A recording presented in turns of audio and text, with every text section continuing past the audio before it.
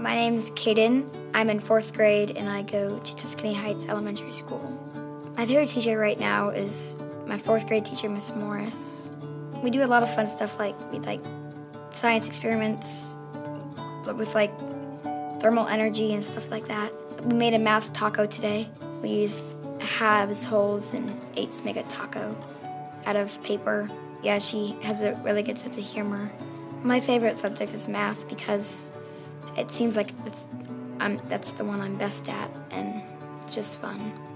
Our public school experience has been a community of people that have the same values in family and education. Even though it's a large school, it doesn't feel that way. It feels small and quaint, and it's easy to get to administration for anything you need. It makes me want to go in there and learn right with them.